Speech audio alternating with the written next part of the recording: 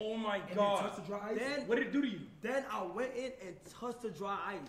Oh no. Word to my mother.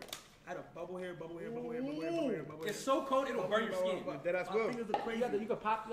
It's one of those bubbles you gotta pop. I put water and I put it on dry ice. Yeah, you gotta pop it. Yeah, those are bubbles. That's the worst thing you can do with Okay. dry ice. Put water first. Who wanna touch the dry ice? Who wanna touch the dry ice? Alright, I got it. What?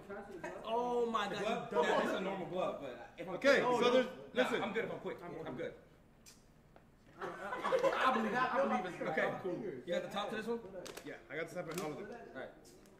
Oh, not to that one. The top is right here. Alright, here we go.